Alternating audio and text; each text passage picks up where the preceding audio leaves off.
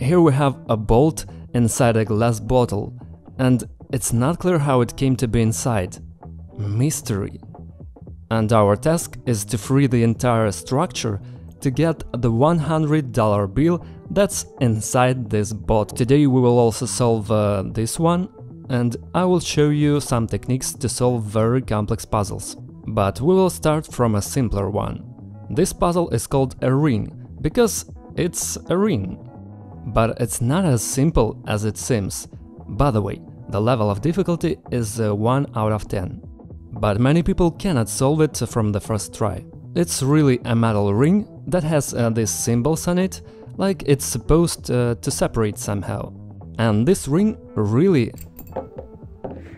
consists of two identical metal parts. Okay, lie here and wait, we will get to you. I want that $100. The paradox of this puzzle and its complexity is that it is impossible to connect these parts into a single ring. I don't know why, but as you can see, this is the problem we face here. On this side, the ring splits diagonally, and it seems it has to be connected from the other side. That is like this. There's even a magnet holding it all. But the puzzle and its shape dictate a way of solving that doesn't give us the result we need. In general, you can try for a long time to do this by putting together the parts in some strange way, but in the end they will be located not the way we need them. But there's a little secret, and this secret I use to solve a lot of puzzles. If you can't solve it in one direction, you have to try completely different way of solving. Absolutely different. Let's think about it. In order to connect these two pieces here, they have to meet like this. This is how the magnets will connect. So we have to turn the parts like this. We lift one from the bottom and the other from the top, and that's how they connect. But this puzzle carving makes us move in a different way. And we need to move against the carving. And not always what seems to be the beginning is really a beginning. Maybe this is the end. Now you will understand what I'm talking about. Let's try to connect these parts not from the edges, but from the middle. This is the way to start. It already looks like something is wrong, but here we see the carving of two parts entering one into the other. Chicks! Yeah, the puzzle is solved. All we had to do was rotate the carving from the middle, not from its beginning. This is how the direction of the parts changes, and we connect it. This puzzle was really easy, and we're moving on to the next one. Honestly, I don't even know what it's called, but it's pretty cool. So we have a box like this.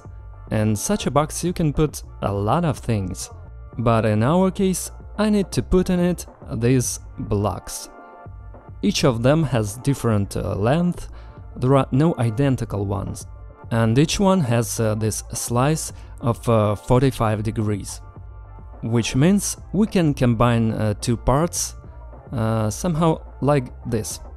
We can also use these 45-degree cuts to find a solution to this puzzle. I, like many who solves this puzzle first time, will try to find ways to fill this box so that we have as little free space as possible. Well, I'm gonna put these pieces together like this and find right matches, for example. And in order for us to have no free space here, I'll be picking up parts that are a little bigger or a little smaller. So I'm looking for an option where we fill the most space. And with other details, I do something similar to this, for example. Why not? And there are the last two, but as always, this is the wrong solution. But folks, I want to say that the right solution exists. And the first thing to do is to think outside the box. Look, this form of details, like in the previous puzzle, kind of dictates the rules for solving this puzzle. It's as if we need to put them like this, horizontal blocks, like this, but no, it's not the right way. So these details are tricky, but we could try using these slices a bit differently. For example, connecting the two corners of the parts inside the corner of the box. This also looks interesting, but spoiler, this will not help us to solve the puzzle. So guys, if we think about it a little bit more, we will find another position. This corner can be placed not connected with another such corner. For example, guys, it can lean directly against the side of the box, like this. Do you want to ask where the logic is?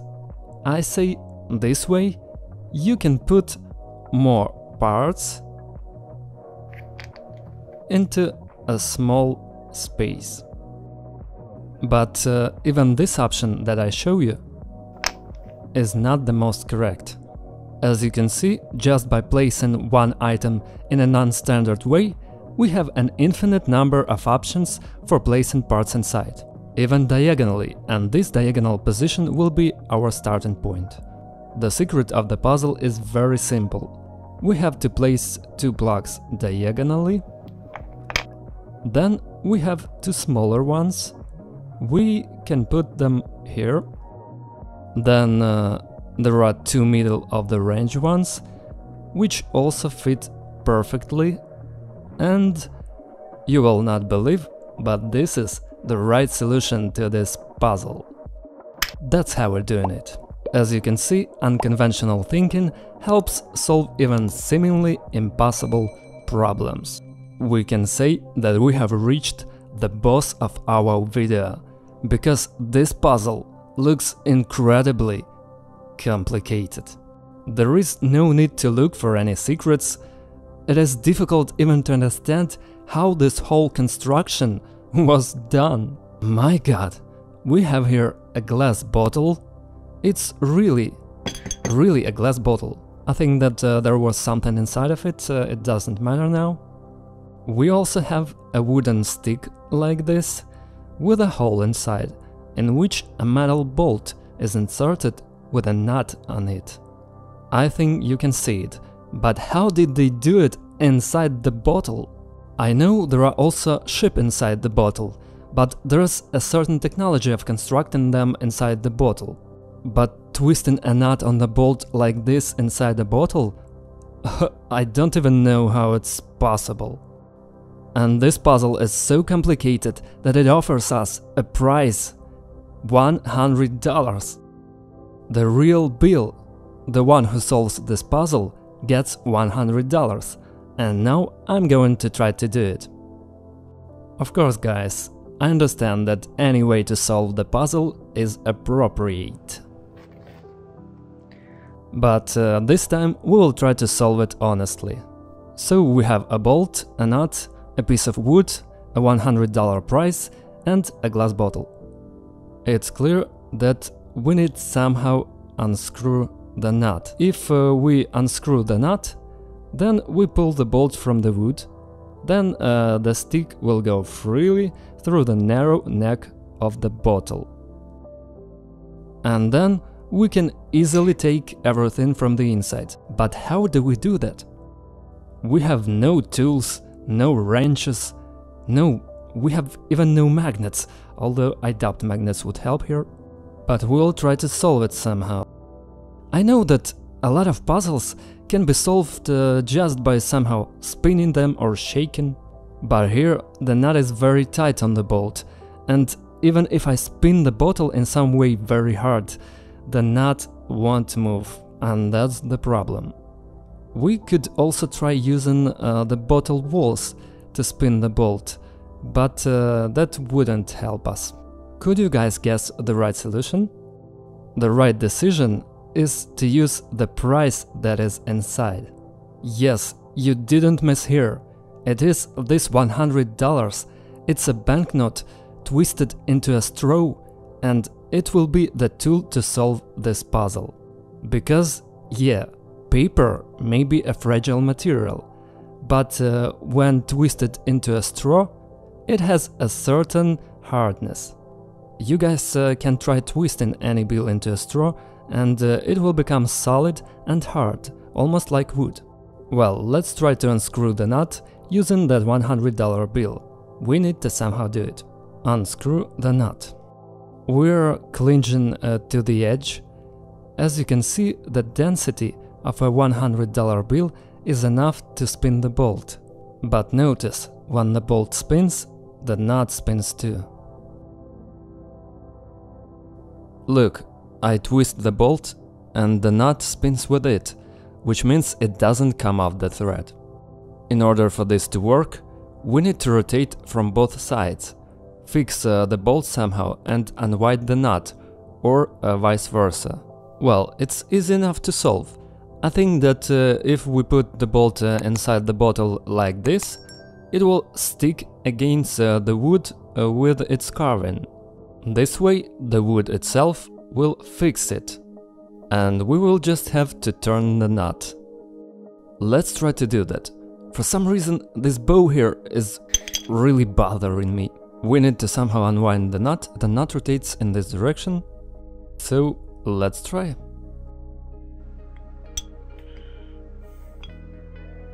It's very difficult to find the right position. Now look, it's working.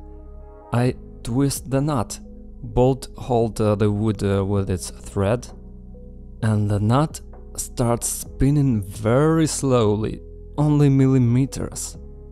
It's even invisible that it moves. But I'm sure that in a few minutes we will see quite a big change in this whole construction. The nut will be moving away from the base of the stick. And this way, I hope we will unwind it. Yeah, it's hard, but $100 really motivates me. One problem, I think I've been spinning it all this time and I need to spin it in the other direction. Damn, I'm an idiot. Come on, spin around. Watch closely. Yes! God! Oh, the nut, though very slowly, but spinning. The nut slowly gets off the bolt. Here the main thing is not to rush, because everything can fall apart like this. I twist the nut with the help of a paper bill. The bolt inside the bottle holds with the help of a thread. The thread clinches at the hole in the wooden part and it doesn't let the bolt spin. And I turn the nut with a $100 bill. My god, I want to do it faster. We've got so close, look. Only a few millimeters to go. It really works. I'm so close. I almost solved it. My god, this puzzle did look just impossible. Yeah, that's it. The nut is off the bolt, but now I have to take the bolt off. I think there should be enough space inside the bottle to just pop out the wood. Yeah, and now there's nothing stopping us from getting a piece of wood, $100 prize, and our nut with a bolt. Look, it's just a bottle. Just a bottle, just a bolt and just a nut. Just a piece of wood and a real $100 bill. Probably now is the most pleasant moment of this video. And here we have a real $100. But that's not all. There is some note here. Well, give me a few seconds to enjoy this crisp, nice bill, which I will definitely take as a prize for solving this puzzle. And for you guys, I will now read what was in the note. Subscribe! It's real! I told you,